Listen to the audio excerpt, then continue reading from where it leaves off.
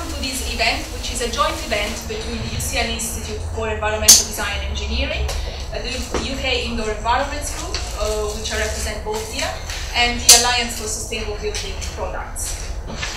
I should say that the UCL Institute for Environmental Design and Engineering is newly formed. It was previously called the Pathway School for Graduate Studies. We do a number of programs, MSc and PhDs. We have a brochure at the back. And we also launched a new series of events, lectures, workshops, etc. They're all free, and do have a look on our website for details of events. My own talk would be about workplace, physical activity and sedentary behavior. But before I go on, I should say perhaps a little bit about myself. So I'm a lecturer in environmental and healthy buildings. I'm an architect by training, and I did the MSc in environmental design and engineering here. My research is about the synergies and the tensions between sustainable buildings and health, well-being and comfort, both at the design and operational stage. I'm also chair of the UK Indoor Environments Group, which is a network which currently has about 150 active members, concerned with the quality of the indoor environments, health and well-being. It's a very diverse network. We have architects, engineers, industry, policymakers, researchers. From that we have medics, built environment specialists, etc. And for those of you, I see a few members of our committee. Derek Trump, who is vice chair in fact. We have Chuck Yu, who is also editor of the Indoor Built Environment Journal. We have Derek Clemens-Chrome, who is on our committee, and we have Ken Parson, who was on our committee a little while ago. And one of the things that we do every year is a conference. This is our upcoming conference in June. We have a leaflet there, and please do pick it up, register, and submit an abstract. It's very broad-ranging, so we would like to see many submissions for very high quality. So before I go on to my own topic, I'd like for Simon, our chair of the meeting, to also say a few words about the Alliance for Sustainable Building Products. Thank you, Marcella. Good evening, everybody. My name is Simon Corby, so I'm Associate Director of the Alliance for Sustainable Building Products. So that's my main role. We're a membership organisation. There's several of you who are members in the room tonight. We're always looking for new members. So we've got some membership information in the back. So we always we host monthly events, fast-paced and topical. And this one is on health and well-being. Next month we're at Resource Exhibition, which runs alongside EcoBuild. So we have a stand there. So please come and say hello. And we have a plenary on the 4th of March. So I'm not going to talk any more about our organisation. I want to say thank you very much for coming.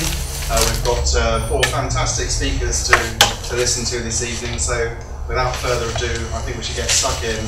Join us for drinks afterwards. We'll wrap up by about 7:15, in time for a glass of wine later on.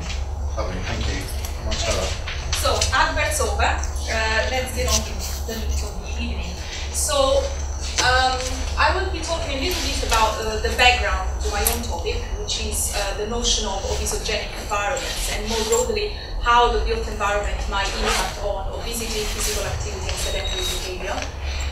To then talk about specifically a research project called Active Buildings, which is nearly completed now.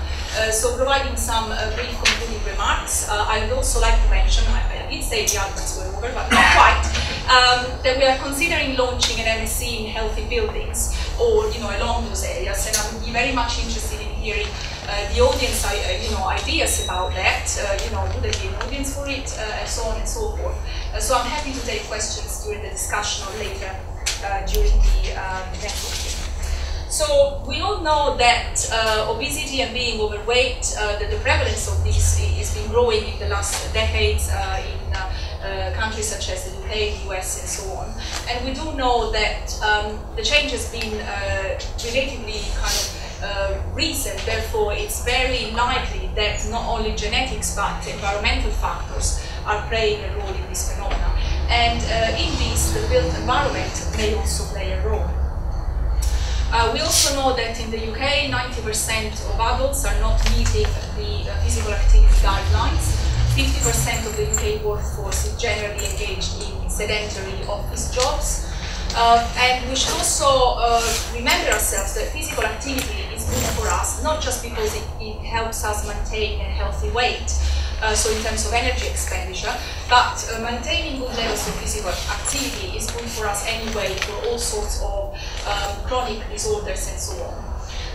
Similarly, and more recently, there's been an understanding that also sitting too much is, independently of how much you exercise and go to the gym, is also associated with poor health outcome. So much so that now some people are talking sitting is the new smoking. That's possibly taking it a bit far for now. The actual physiology of why sitting too much may not be good for us is not fully understood. But there is evidence to suggest that micro breaks are better as opposed to taking longer breaks. Therefore, for example, in the workplace, there are calls for active working practices, and also there is an emerging design field called active design to try and understand how the built environment might impact on physical activity, sedentary behavior, and perhaps obesity.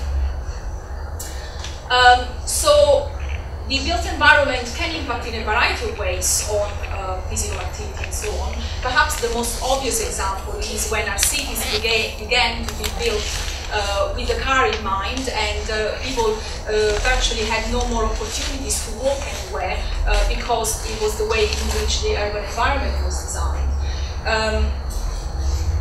Ultimately, what we're trying to achieve is a number of things. First of all, lower food intake and better access to better food choices. And this could be, for example, less vending machines in a building, or, for example, at the planning level, prohibiting too many takeaways in an area, and providing more healthy food choices.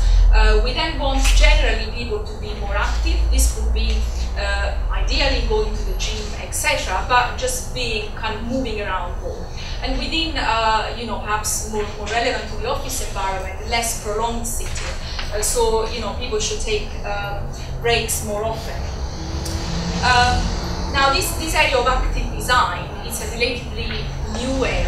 It's been researched more from the perspective of how the built environment might impact on the use of active travel choices, so walking, cycling, and so on.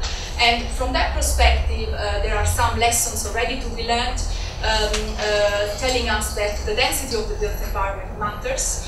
The diversity, i.e. the land use mix, is also important. There are some design aspects, how attractive the area is, do people feel safe in the area, is there green, etc. How accessible is a destination and how far is a destination. And so, generally speaking, the more vibrant an urban environment is, the more people may be willing to walk around. At the building level example, the area that has been more investigated is how to persuade people to take the stairs as opposed to taking the lifts. In this respect, a number of strategies have been tried.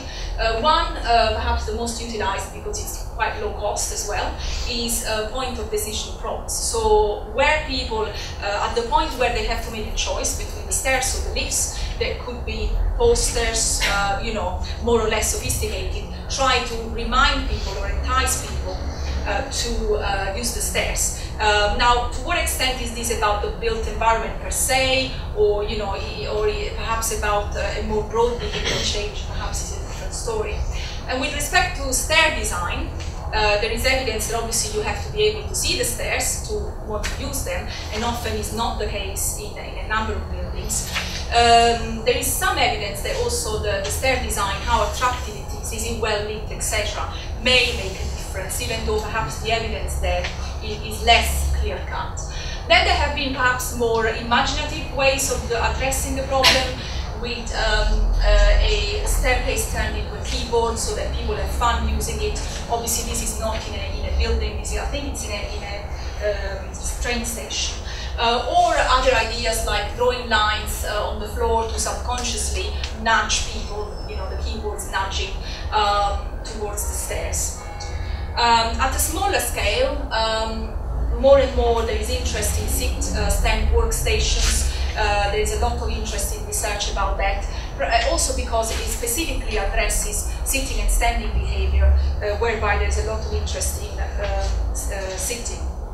So against this background, the project that I was involved with is called Active Buildings. It's a collaboration between ourselves, the UCL Institute for Environmental Design and Engineering, myself and Professor Alexi Marmot, and our colleagues from UCL, from the Health Behavior Research Center, from the Department of Epidemiology and Public Health. So we wanted to first of all understand how and where walking and sitting is accumulated within an office environment. There is simply not much data available on that in the UK. And also understand to what extent there might be an association between the layout or some aspects of the layout of office buildings and walking, sitting and standing behaviors. So when I say layout, we knew that there was more research on stairs. We were interested in a different angle, i.e. to what extent the number, the distribution and the location of the desks, the workstations, and also destinations such as the printers, the toilets, the stairs, the meeting room, etc. To what extent their relative spatial distribution makes a difference for people walking, sitting and standing in their workplace. So it's an observational study. We completed the data collection stage and we are at the final stages of analysis. So we recruited buildings and organizations, which in itself wasn't easy. We then distributed questionnaires to their workforce, asking things like how much do they move at work, how much do they do at home, obviously information about age, gender, etc., their perception of the workplace and so on. We also collected digital floor plans and conducted a survey or an audit of the workplace. Then from the people who responded to the questionnaire, we recruited participants for a monitoring arm. That was a 1-week-long study where participants were asked to wear a time-worn device called ActivePal. They were wearing it for 7 days, 24 hours a day, and it measures how many steps you're taking, for how long you're sitting in one go, how much you're standing, and transition from sitting to standing. Then, for those organizations who let us install an indoor tracking system, participants were also asked to wear a tag around their neck that were telling us with a certain degree of resolution where they were in the office environment, where they're at their desk or where they're in the kitchen, etc. We also took weight and height measurements, blood pressure, and waist circumference. For the building information, we gathered information about floor areas, densities, is there parking on site, number of floors, etc. And we then computed a number of metrics at the workstation level. Effectively, we wanted to calculate the distance from that workstation to each office building destination, the toilet, the printer, the kitchen, etc. We also calculated the proximity of co-workers, so effectively the average distance of other desks from the participant desk, the visibility of co-workers, so how many people can I see when I sit on my desk and when I stand, because in some cases there are the barriers or partitions, and finally the connectivity. So how we calculated this is a bit involved. If anyone has any questions later, please ask. We were successful in recruiting a number of buildings, primarily in England and London, I should say, including, for example, the Greater London Authority, UCAS, and so on and so forth. The final numbers that we achieved, obviously a higher number for the questionnaire arm, around 500 people, from that around 170 who wore the ActivePal device, and a slightly smaller cohort for the indoor tracking participants. We ended up with about 171 participants who gave us valid ActivePal data. And from that we noticed that in the workplace they were spending 70% of their time sitting, 20% standing, and 10% stepping. Is that surprising? I have no idea, frankly. But you know, in itself, it's data that perhaps one could look at later. So one of our core questions was, is there an association between the spatial metrics layout and outcomes in terms of walking, standing, standing? Now, the only statistically significant association that we found was between the visibility of co-workers when standing and the average workday step per hour. So how many people can I see, and the average workday step per hour. And I think that the correlation, which was a small actually effect size, was inverse. So they don't go in the same direction. We also looked at the data from the questionnaire. So, for example, perception of distance as opposed to objectively measured distance from the floor plan. Perception of the workplace, is it aesthetically pleasing? Do people socialize with their colleagues, etc.? And the only statistically significant association that we found was between stepping and whether management discourages or not unscheduled breaks. So, at the moment the results are to a certain extent still preliminary, but clearly there is here a role of the social environment. There is a complex interaction here between the physical environment and the social environment. In an office setting, for example, where people and teams are distributed, often is a combination of the organizational structure of the organization and the actual layout of the building. We didn't distinguish when we calculated proximity and visibility of co-workers if people were in the same team or if that's your boss, etc. And possibly if we did, we may find even more interesting results. So it doesn't mean necessarily that the physical environment is not important, but in fact this phenomena has to take into account individual factors, physical environmental factors and social environmental factors. We found, perhaps unsurprisingly, that generally the people that were moving more in general over the week were also those that were moving more at work, for example. There have been some intervention studies more recently looking at people, workforce moving from one office to another office who's been specially designed for kind of sitting and standing behavior. They found evidence of changes in the behavior, but recruitment to the study was difficult, and as we all know, they don't know yet if these changes will stay over time. They again make it clear that it's not clear whether those changes are just in the physical environment or also social environments.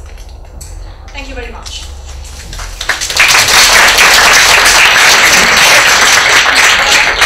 If anyone has any brief questions for points of clarification rather than discussion, I'm happy to take it now. I was super clear. Fantastic. Well, absolutely, 100%. Thanks very much, Marcella. So I'd like to invite James Drinkwater from World Green Building Council and Chris Pottage to come up. So these gentlemen are going to do a bit of a double act for us. Yeah. So just find your slides and move on.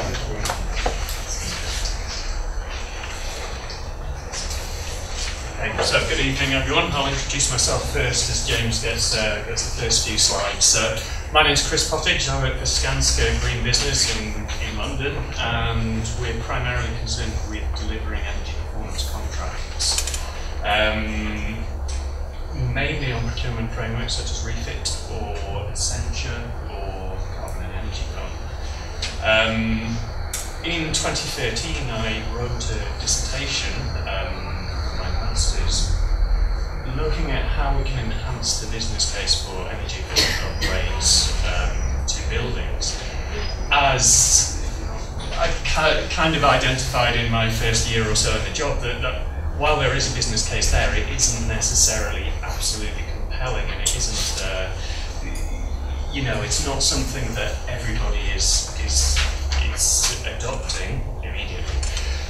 So anyway, on the back of that, I was asked to go on a secondment to the UK Green Building Council for 9 months last year, I believe it was, and I worked on the Healthy Buildings report, of which you can see the cover here, and there's a few copies at the back of the executive summary or the shorter versions, if you'd like to pick them up. So, to you, James. We will read the executive summary tonight. It's fair to say that Chris is the brains of the operation here. My background is I'm a lawyer, and a bit of my history with this subject. We used to talk as lawyers a lot about regulatory risk. That was one of the drivers way back when we were in sort of the dark ages to some extent of green building. And I remember doing a piece of work I was commissioned to do looking back at some of these different risks. I came across all these cases from the US, some time ago on sick building syndrome, which term that's not really so much used these days. But it's interesting that that was a term coined in a World Health Organization report back in the mid-80s, and we used to talk about risk and risk and risk, and we're here talking about the opportunities along with this now, which I think is a really wonderful thing, and I think that that's what this report we're here to talk to you about really tries to present. So just a brief bit of background. Some of you may be familiar with a report that we at the World Green Building Council released back in 2013, which was really kind of a group that we pulled together all the best meta-studies from around the world on the business case for green buildings. And we analysed that from the usual stuff on ROI, recouping costs on certain measures, kind of standard stuff. And I suppose the part of that report that got by far and away the most interest was the chapter on health and productivity. And a nice infographic, and it presented some of the data from these emerging meta-studies and some of the best stuff that we gathered. But I think that it sort of posed more questions than it answered. It gave us a little bit of a glimpse at all this great work that was emerging around the world and that's been done over the last decade or more.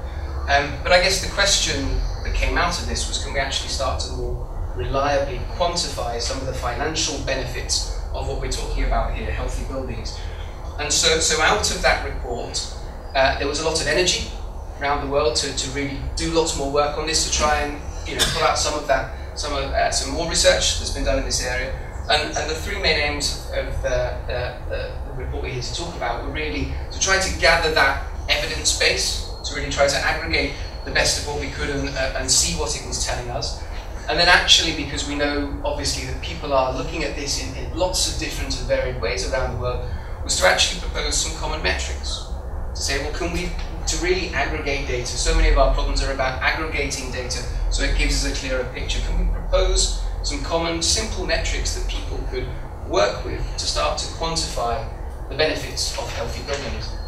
And the intention was to reach a broader audience with this. To actually reach out, I'm always interested to ask, do we have any HR professionals in the room? No, we don't. So maybe we haven't quite done point 3 just yet, but I think I'm banned from talking about green buildings at home at the weekends. My wife is an HR professional. I brought this report home and she went, that's quite interesting.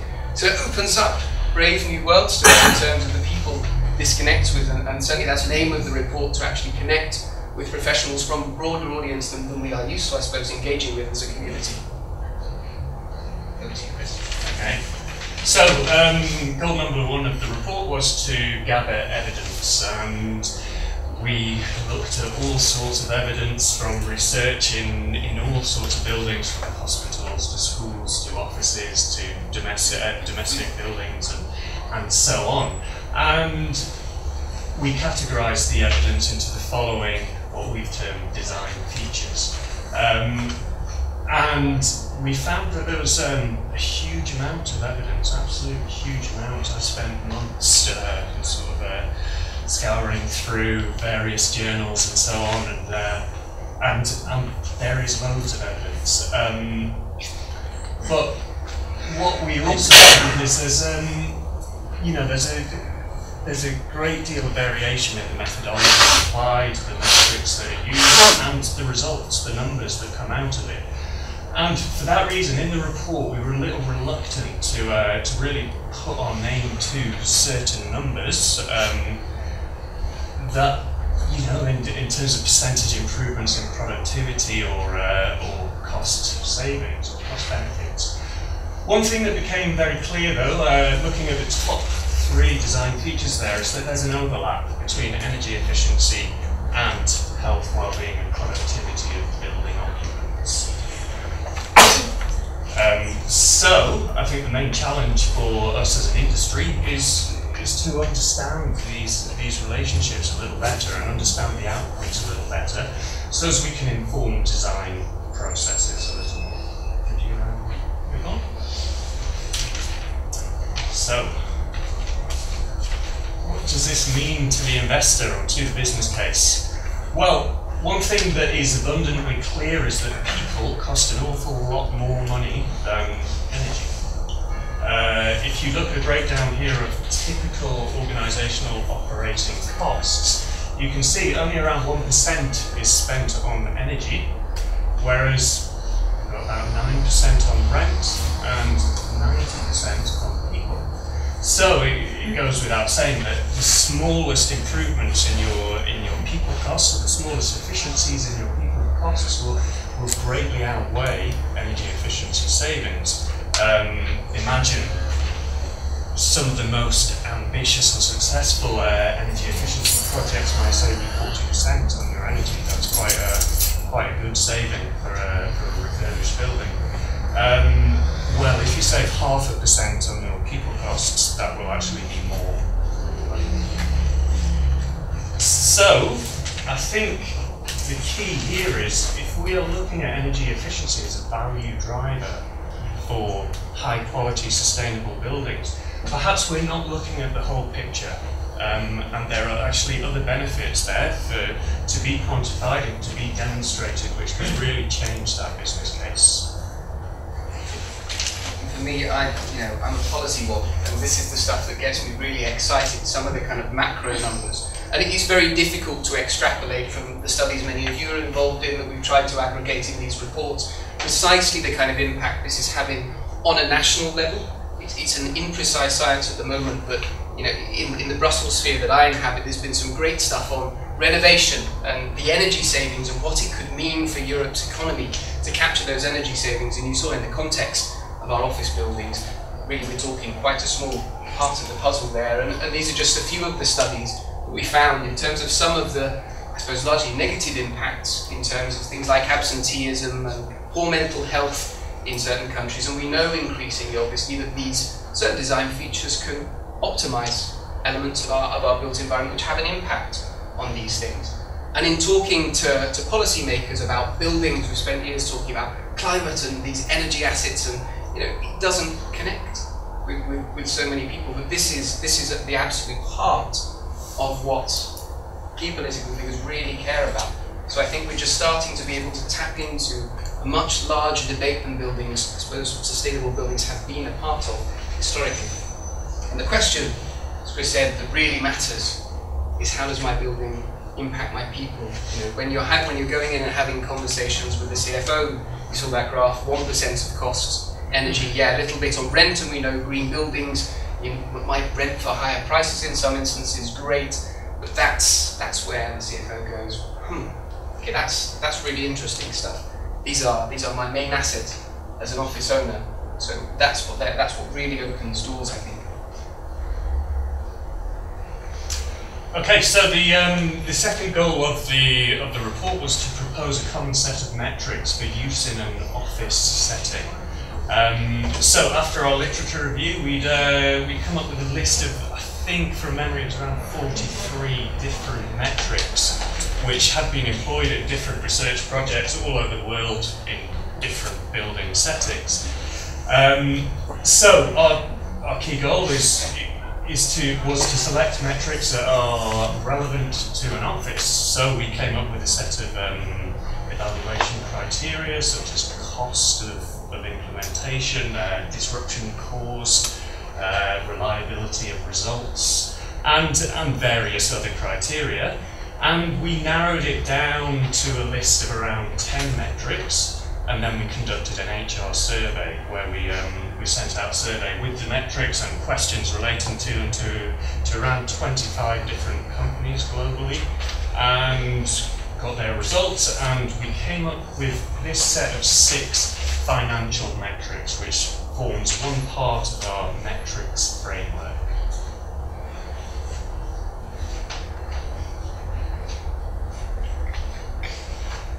So, on the previous slide, we were looking at the financial metrics in the bottom corner here, which will tell you a certain amount. They will obviously tell you how much your staff are costing you and how much recruitment and training are costing you, but in relation to your building, it may not tell you a great deal.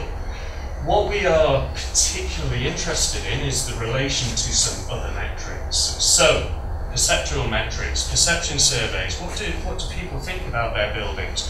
What bothers them on a day-to-day basis? What affects their concentration or their productivity or their self-satisfaction or well-being? And what about physical metrics? Well, what is the air quality like at any given time in any given building. Generally, we don't know on a day-to-day basis. We go about our daily lives and we might have a thermometer on the wall, but beyond that, a lot of us don't know. And until you get into technical details of indoor environment quality, as Marcella does,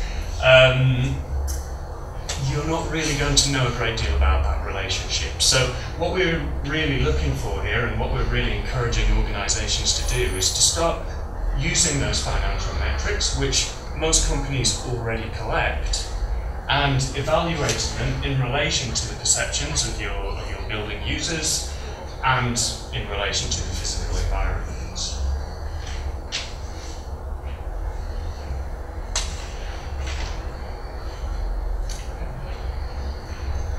I guess to a large extent, this piece of work for us stemmed from the business case report, and this really helps us reframe that case, as I say, going into the CFO and saying, well, this is what it means in terms of your people, not just in terms of your energy bill, and also really looking at actually what are some of the low-cost things that you do that have a really high impact on productivity. What are some of the interventions that can get asset owners started?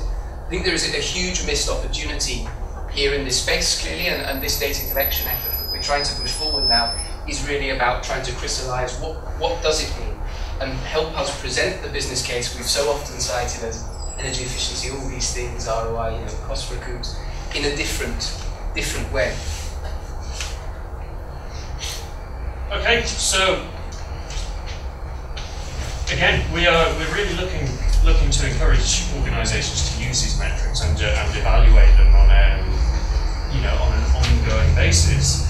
And the extent to which organisations do this, and the extent to which that data is pooled and shared and benchmarks are developed, will largely determine the success of these metrics in enhancing that business case for sustainable buildings.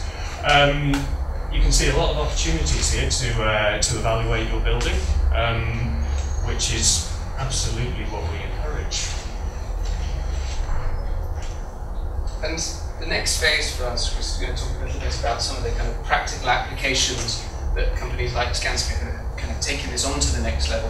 But this was really capturing the data and trying to say, well, here's a framework that people can maybe use, or we can test a little bit and figure out what doesn't work and what does work with it, but move forward now and start trying to aggregate more comparable data. But the next phase will be looked a little bit mostly at offices. What other sectors should be a focus? Building typologies should we be really looking at? Retail is probably one of the areas we're looking to explore. But what are some key areas of interest for professionals, but also that are going to be springboards to actually making this a much bigger issue on the local stage? And again, what are some of the key sorts of organisations that we want to engage going forward? Again, these are all sorts of key questions for us in terms of actually, that question, who are the HR professionals in the room? Who can we, as groups of building professionals, be reaching out to make sure that this message is kind of rebounding through different corridors? And as I said, for me as a policy one, a big question is, what role might policy have to play? When we go into a room with policymakers in Brussels and we talk about energy efficiency, they sort of yawn a little bit, they've heard it for a couple of decades. But I think this opens up an area where we can really engage on a subject matter we're very passionate about at a political level. And I suppose one role is what role does industry best practice have to play here, but what role might policy play? And things like indoor comfort and stuff like that, these are things that the EU is starting to look at. In terms of that same sort of question, how do we aggregate data to tell us, what is a good building from an environmental performance perspective, and also what is good for people? Policymakers have started to look at this now. So in terms of next steps for us and the next phase, as Chris said, the main thing is actually saying to people, let's engage and drive forward more of that data collection. Let's try and use these metrics and actually start to get a clearer picture. But also we're looking at, how do we expand the scope of this? How can we connect? Who can we be connecting with? And again, what doors might this open in policy terms? So the practical application in terms of what Skanska are now going. So at Skanska, clearly by sponsoring the report, they are demonstrating that they're very, very keen to explore this area and to better understand that relationship between building and occupant. And of course, on a personal level, I'm also very keen to do that. So what better place to start than with buildings that we occupy? Ultimately, we would like to develop a product to take to market and to offer to our clients, but at this stage, as we are learning more about this relationship, we've started to evaluate our own buildings. So since the report, I've conducted a pre-move survey on one of our old office buildings, which will be followed in about a year's time by a post-move survey. So then we develop comparable data on perceptions of the building, and we get to understand a little bit more about what works for the people in the office, what doesn't work, which specific design features have specific outcomes or carry the most impact. While this is ongoing, we are also sampling some technologies for measuring indoor environment parameters such as air quality, temperature, noise levels, and so on. These are 3 examples here. We've recently ordered some cube sensors, which are the ones in the middle, and it's a desk-mounted piece of kit, shall we say, that will monitor on a weekly or 2-weekly basis, and will give you live readings of the levels of VOCs or contaminant levels, or temperature levels on an ongoing basis. And finally, we are working with our HR department to gather or gain access to the financial metrics and looking at how we can develop them in the most effective or efficient manner to go with these physical and perceptual metrics. Great. And those who haven't read it, cover to cover. There's a link which you can download it. And certainly, those were some questions we were asking ourselves, but I'd love to discuss your thoughts on these kind of things actually. Where are the areas of focus? I love France has already gone on to mandating some of that monitoring equipment, particularly for air quality in schools. Great place to have them. No place more important to look after the health of the next generation. Great place to educate around actually some of this new emerging technology. So interested in your thoughts on those when we move on to some debate. Thank you very much. Thank you, gentlemen.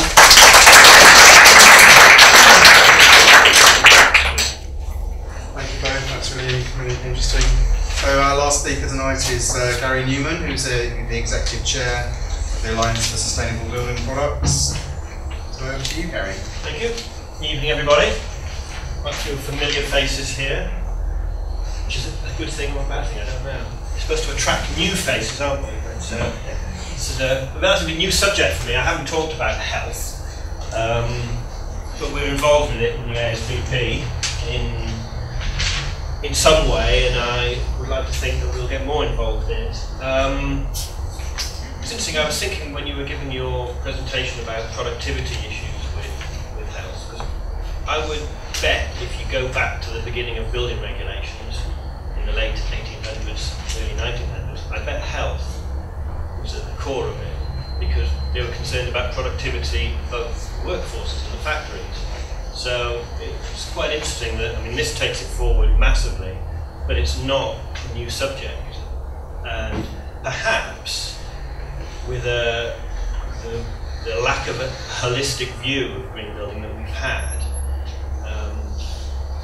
perhaps because of the energy performance focus, that we've lost sight of this health issue. And it's got to be core to any focus on sustainability.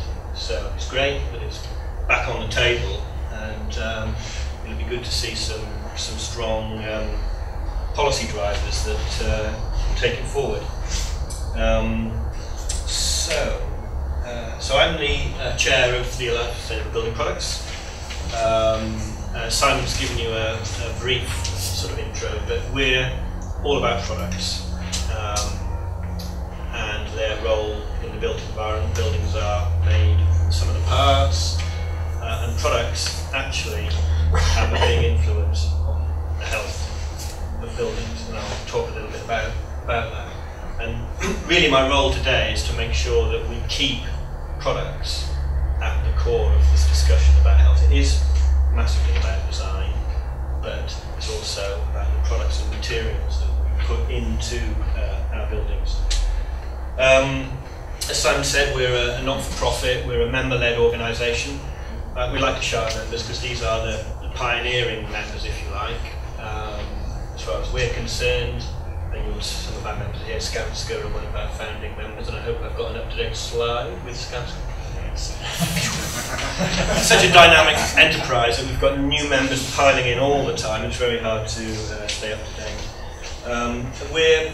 I like to think we're quite unusual in that we are mission driven. So companies join us not because we'll push their agenda, but that because we have an agenda that they believe, that we have a mission that they think if we're successful in driving that mission forward, then there'll be some benefit to the company. So over the longer term.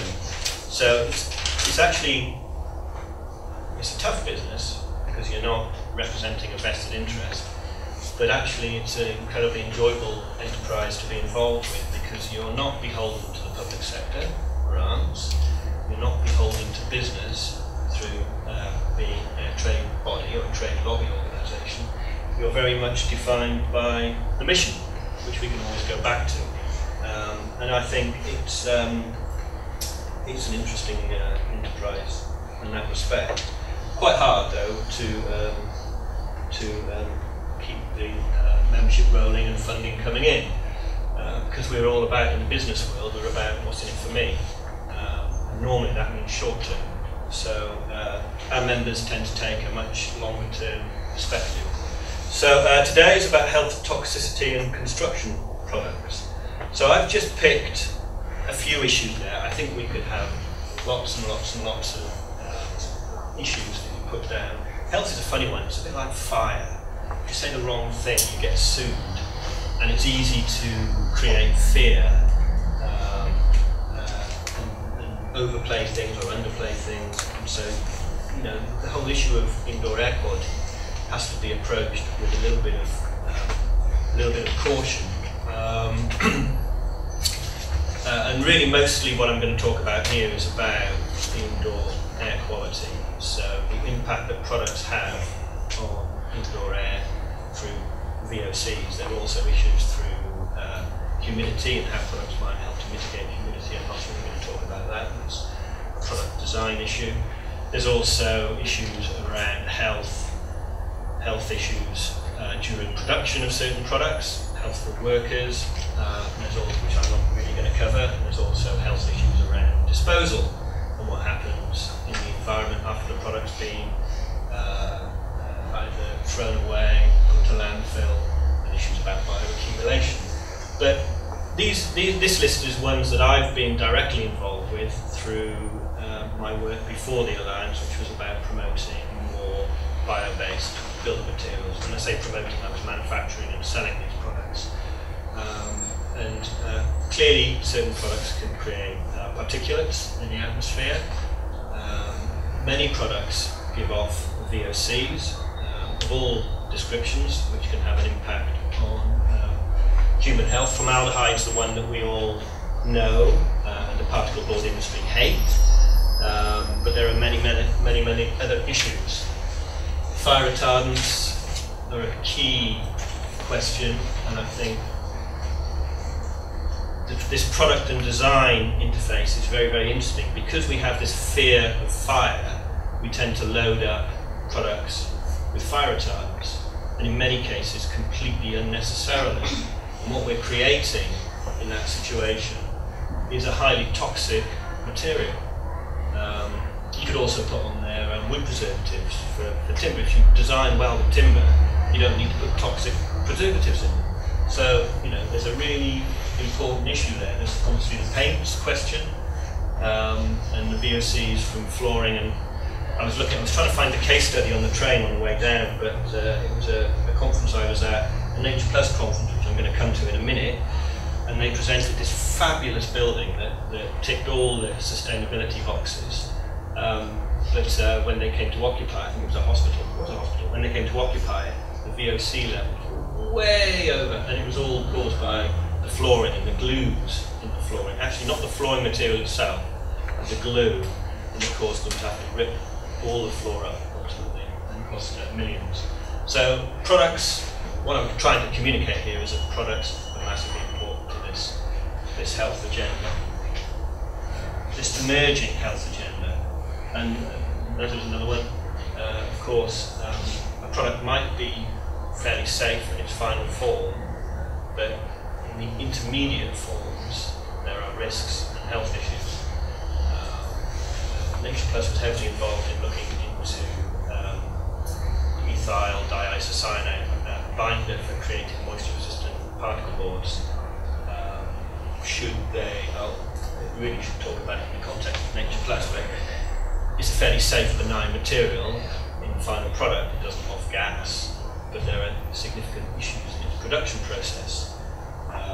So lots and lots of different places where it matters. So I think really, because I'm no expert on health, I'd like to focus a little bit on Nature Plus, because that goes to the core of the Alliance for Sustainable Building Product. We support this label. We're the UK representatives for this label. You can tell it's not a British developed label, it's a German label, because there's a huge amount of technical information on here, which nobody will ever read. If it was a British poster, we'd just have a couple of words that said, leading eco-label on the planet, or something like that. It's pretty complex business. We have Tom Woolley at the back there, who sits on the board of Nature Plus. I'll talk about how its governance in a minute. But it began over 10 years ago. It emerged out of Central Europe, basically because there was a whole load of competing claims, as there still is, about products. And what Nature Plus wanted to do was create one organisation, rather than have 20 different labels saying different things, creating a very confusing environment. So it emerged from that sort of early days of green building, and it emerged from the trading community rather than the manufacturing community. So now it's developed into quite a substantial label. It means quite a lot to the companies that have it, particularly in Central Europe, Germany, Switzerland, France, Austria. It doesn't mean anything to the UK market yet. The Alliance, our organisation, is trying to change that. Labels are very, very complicated. Until there's a demand, until the consumers are asking for it, nobody wants to pay for it, and vice versa. So they take a lot of time. My sister-in-law used to work for the Fair Trade Foundation, and that just went along very, very, very, very slowly until the Cadbury. So we're hoping that trajectory will come for Nature Plus as well. We have an ever-growing list of products. It matters in public procurement. In Austria, we have Nature Plus. It's deemed to prove all sorts of things, which shortcuts a lot of it. For the standards people, it's a Type 1 label. That means it's third-party accredited, and it means the product meets certain predefined criteria. Whereas a Type 2 and Type 3, I can't remember which way around. One is that it's not third-party, it's basically a self-claim, and the other means that it's, for example, like an EPD, means that you have looked at its impacts, but it doesn't necessarily mean that it's good or bad, it's just a statement of transparency. So Type 1 means that it's transparent, it's third-party accredited, and the product has met certain predefined standards or limit values, if you like. The aspiration, I want to talk a little bit about ICL because I think it's important. The aspiration is that Nature Plus will become part of the ICL approved list of labels. If you like, ICL is the label for labels, because there are zillions of labels. Some mean something and others don't, to be frank. And if there isn't a mechanism of policing labels, then chaos ensues. So ICL are trying to create some, and it's an office in London, and I think they're profoundly interesting what they're trying to do. And their mission is to demonstrate and improve the impacts of standards, particularly say sustainability standards. to improve their effectiveness. They're not hugely effective in the construction market as yet, so how do we change that? And to increase the adoption of what they call credible standards, and I'll come back to that actually, because what they've done is done a huge amount of work trying to define what a credible standard is, because there are lots of standards. You know, how do we know, let's say BREEAM, for example, how do we know whether that's creating any change? How do we know if it's a good standard or actually a bad standard? It's a very important standard for the UK, but is it creating change? How do we think about it? How do we have a method to assess? So, is the standard really tackling the key issues around sustainability? Is it relevant? Is it really relevant? Does it drive change, or is it simply just a marketing tool? Is it rigorous? Has it been developed with due respect to all the parties that it influences? Is it impartial? Is it transparent? Critically here for me is it truthful? So what a standard says about itself, does that relate to what it actually delivers? And the other thing that ICL do is they say that if you have a standard, you should communicate and measure its impact. So I haven't seen many papers that said, here's a standard that we've introduced, call it LEED, call it whatever. What impact does that have on sustainability? Have they measured it? It's not enough to say there's 100 buildings assessed to LEED or 1 million buildings assessed to LEED. I want to know what sustainability improvements have ensued because of it. So I think, it's a bit of a side issue, but I just wanted to flag up this organisation because I think they're very interesting. Efficiency is really about, is it just repeating somebody else's standard? Is it just creating unnecessary complexity? So back to Nature Plus. So what does Nature Plus say about a product? It says it's made from sustainable raw materials. That's easy to say, not easy to define, and it's a big fact definition. In fact, if you want to know what if you want a definition for sustainability of a construction product, I will commend the Nature Plus basic criteria to you, which is downloadable from the Nature Plus website. It's very holistic, it deals with all the issues about supply, extraction, all that kind of stuff. They certainly wouldn't certify a product if they can't determine where the raw materials come from, which is quite interesting with petrochemical products and steel products, because there's no supply chain governance that you can pick apart. Certainly in petrochemicals, it's difficult in steel as well. You can't go to a petrol station and say, oh, I only want Saudi oil or Saudi petrol. You don't want Saudi petrol. It means there's a sustainable end of life strategy. It means there is a low embodied carbon. Proven technical performance. So with Nature Plus, you wouldn't be able to achieve the certification unless your product has met the performance standard, third party again. It defines product category leading sustainability, so it doesn't seek to compare apples with oranges. It's trying to say what is the most sustainable product within any given product category. And I'll come to how they do that in a minute. It also looks at toxicity, which is where it relates to this health agenda.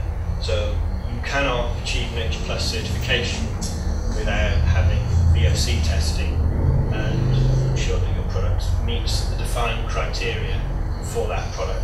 It's not universal criteria for every product. The criteria are different for different product categories, which is where a lot of complexity comes in. So I sit on the Criteria Commission, which is the commission that develops details of the standards for a particular product, and it's complicated. I'm really glad that it's run out of Germany and not the UK, because maybe it's just me, but I think they're just better at detail. Is that just such a cliche that can't be true? Is that wrong? So they have a board, and the board is made up of these different organisations. So it's a balance between industry, environmental organisations, trade unions, testing institutes. It's got very good comprehensive coverage. Of course, no new standard can be approved without being approved by the board. For getting a product certified, there are 3 levels of compliance. You have the basic criteria, which I mentioned. So that's really the entry point to determine whether you can go to the next stage of Nature Plus certification. And if you don't know where the raw materials come from your product, you can't have certification of Nature Plus. So pretty tough for those products made from raw materials that are not traceable. Then it has product group criteria. So let's say it's a standard for bricks, for example.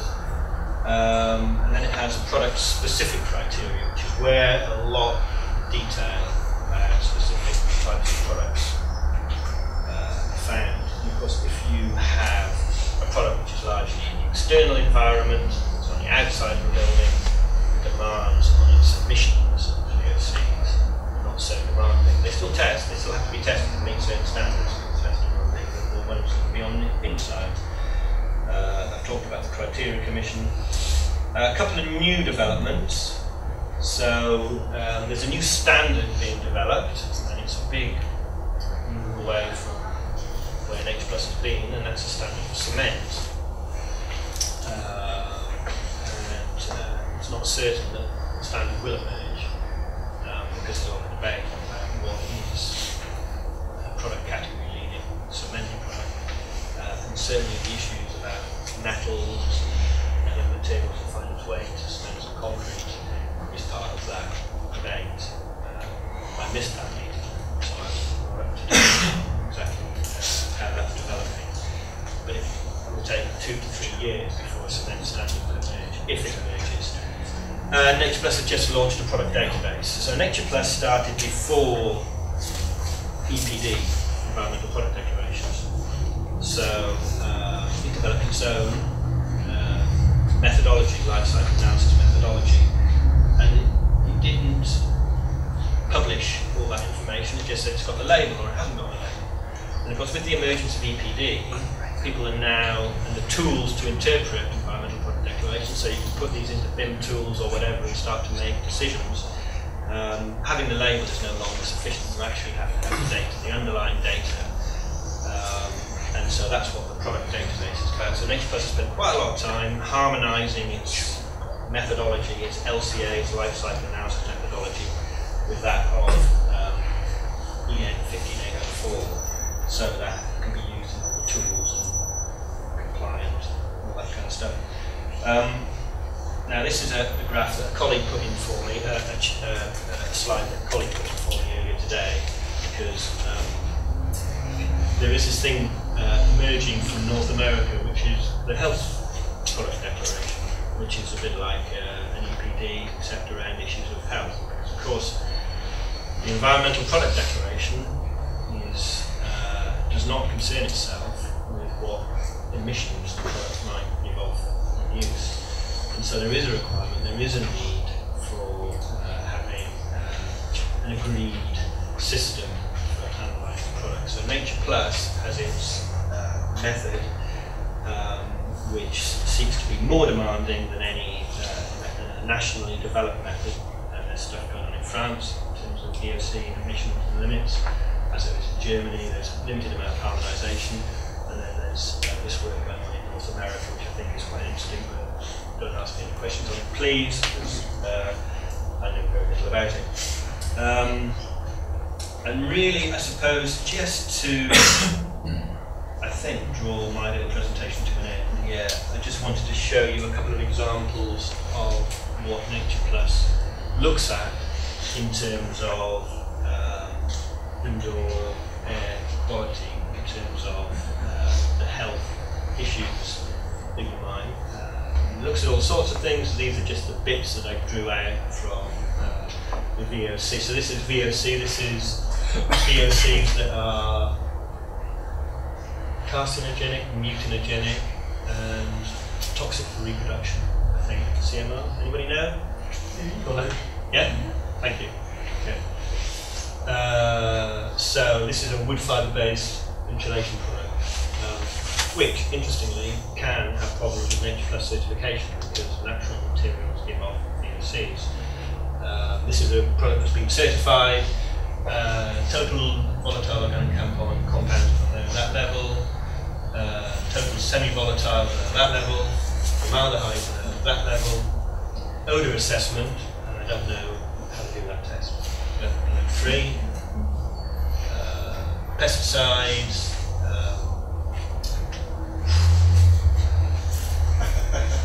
Do you know these? Oh, I know, halogen stuff and biocides. And that's largely, I think, as a found, resides in the fibre from the growing, I think, rather than something that's added to the product. But I could be wrong. And here's just another example of an interior door that's been through Nature Plus certification. So there's a few more things on here. The thing about Nature Plus is it has the freedom, because it develops standards for products, specific product categories, it has the freedom to say, hang on a minute, we've got that LCA methodology, we've got this VOC stuff, but actually they've got this problem. So it's got the freedom to introduce new requirements because every product gets into different situations, and it's a holistic standard.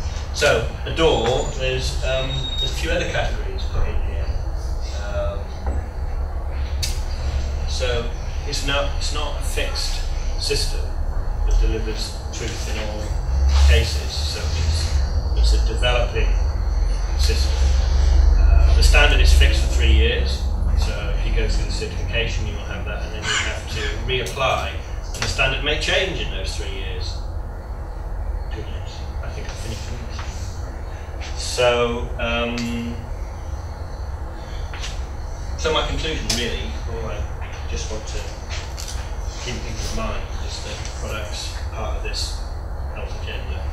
And certainly from an ASBP perspective, we want the issue about health to grow substantially in people's consciousness, because we've got a low carbon building that makes people sick. They're going to consume a lot more carbon in the hospital. You have to look at it holistically, I think, is our message. So, yeah, thank you.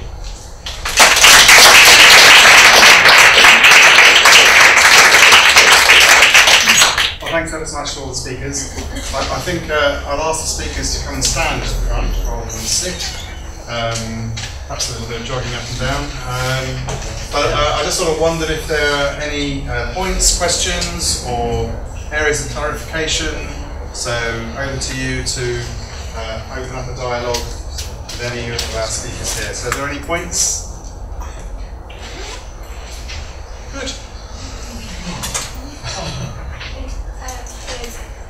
James and Chris, I'm just interested to know, in the research you've been doing, whether there was anything that took you by surprise, anything that you wouldn't have sort of guessed at all when you just working on this yourself. I think more than the kind of technical aspects of it, for me, it was the base of evidence, the amount of evidence once I started digging that came up. I was astonished by it and hugely overwhelmed by it at one point, because obviously you have to try and take it all in, summarise it, and come out with a coherent message. In more technical terms, I think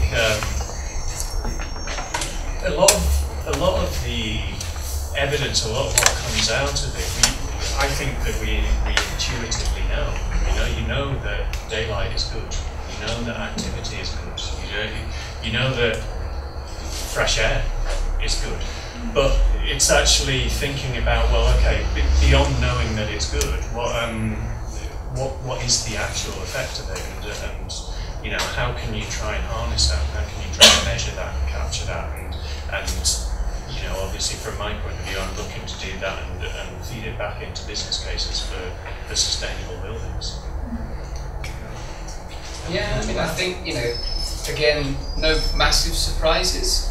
in terms of what was there. But again, I mean, for me, in terms of the dialogue that we have at a policy level about what is good technically and what ought to become, I suppose, best or standard practice, a lot of the time is actually looking at some of the kind of trade-offs, I guess, in actually getting a building that it is a great building from an environmental performance, or particularly from a climate performance, because that's the focus of regulation, and getting it right for people in different climates around the globe as well. And some of those, the concessions you have to make to get it right either way. And I think, again, that stuff it's all there. It's been there for a long time, but it certainly at a policy level, it felt like we haven't really been having a really kind of honest, upfront and very informed discussion about it, even though all that evidence is there already, actually. So that's certainly something we've taken into a lot of our policy work. Just can I add the question to that? I often find that perhaps we don't do enough looking back. Post-occupancy evaluation, many of you sort of alluded to the need to survey, the need to report back. Do you find any of the work that comes up as an issue at all? Is it part of your policy? Yeah, absolutely. I mean, we have a European Awards, which is largely there to try to raise awareness with European policymakers as much as anything else. And one of the requirements is you can't win an award unless you've got some actual data on the project. And I think that's a huge area that is missing. But I think that's being attended to more and more. The EU just published a set of green public procurement criteria at EU level, not totally finalised, and there's loads of great stuff on post-occupancy. We're thrilled to see it. We just released our European impact report. We were desperate for a really good case on retrofit and health and productivity, and we quoted an Australian, actually, that had gone back and collected the data, which it looks a bit weird in a European report, but yeah, it just isn't. It isn't regularly done, but I think more and more, certainly at the policy level, it's being pushed a little bit now, nudged gently, I think, by the. But if I may add to that, I was thinking that you mentioned the city building syndrome, which it was hugely fashionable, and for some reason it's gone out of fashion. And there was one study from the Whitehall study conducted by some colleagues here at UCL that was showing that actually the management angle of people was perhaps more important than the physical aspect. And so I think for me there is a plea here to remind ourselves that actually people do matter, and that when we do post-occupancy evaluation, we shouldn't just think about the building, we should think about the management of people as well. Because otherwise what we'll end up doing is come up with some kind of metrics that show that in theory the building should be healthy, and then we have the same thing as the energy gap, that the building wasn't healthy, and one of the reasons could be that it's got a horrible manager there or whatever. And we can't think about those two things in isolation. So there's an opportunity there, but there's also a risk that the revival of the city building syndrome will fall down flat because we can't demonstrate that there is a difference, because you have to disentangle somehow the social, the management from the physical. I have that problem with IT. Okay. I don't have bad managers, I have bad IT. Well, exactly.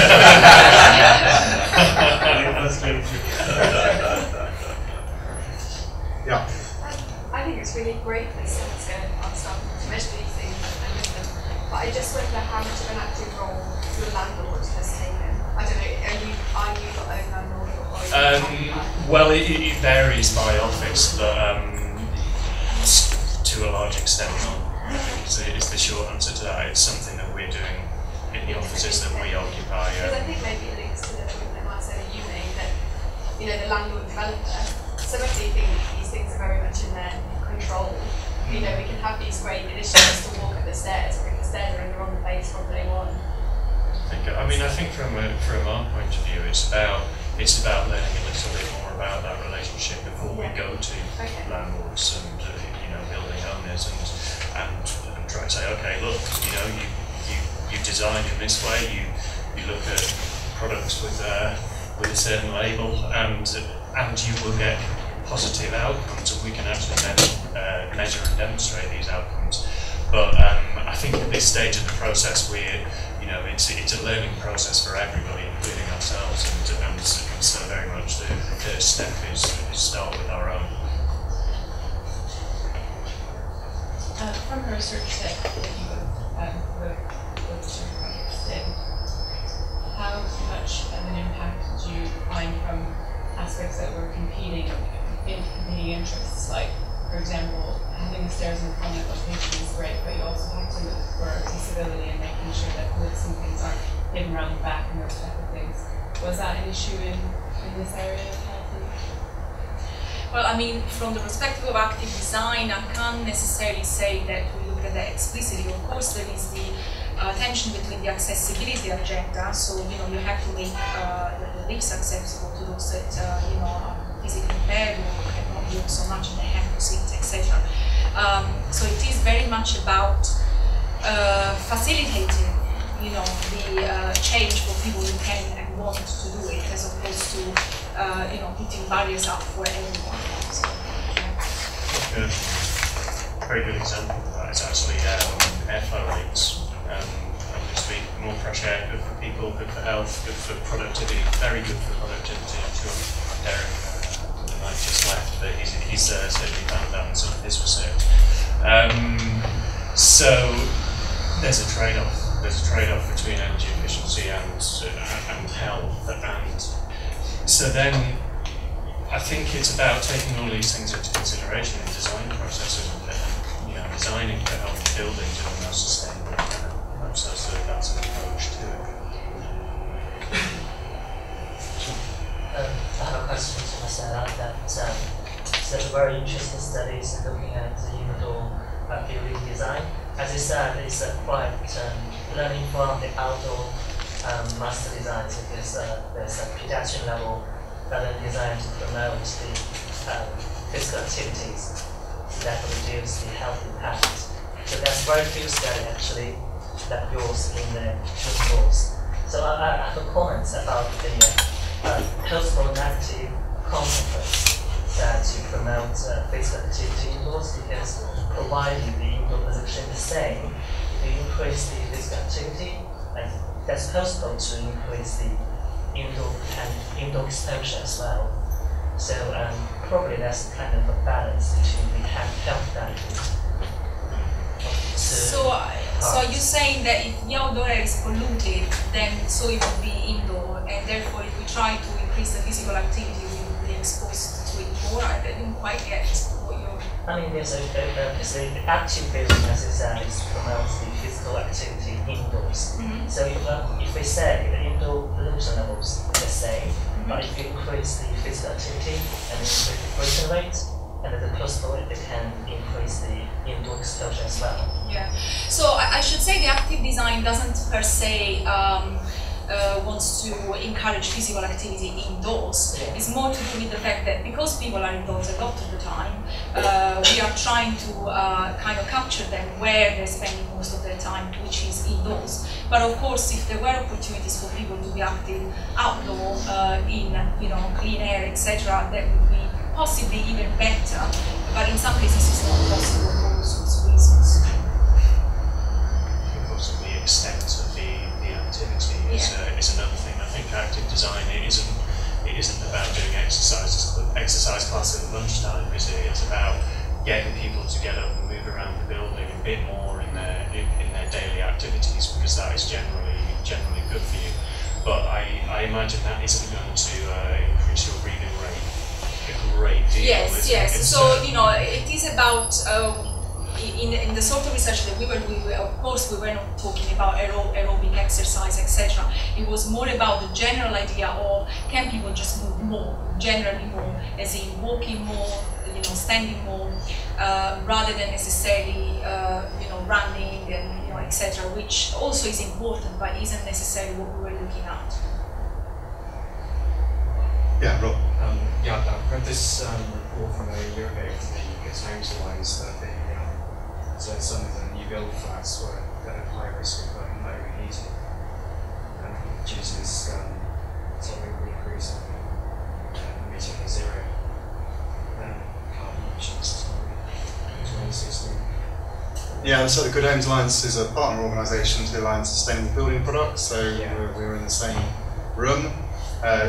So we looked at overheating and tried to see if there's any sort of commonality between different house types, and it's actually not quite so much modern homes, but mainly conversions, and certainly top floor flat versions that were actually, and buildings where you couldn't open windows was a sort of next big thing. But there's a really useful thought on, because we didn't know in this country how many buildings overheat, just what's the numbers, so we, as the Good Homes Alliance, they tried to answer that question, and it's on their website, gha.org.uk, if you wanted to have a look at that. I think we ought to wrap it up there. I'd like to thank the speakers in the usual way, and perhaps you'll come upstairs and join us for a glass of wine, and please carry on the conversations, and hopefully we'll see you at Resource in March. Thank you very much indeed.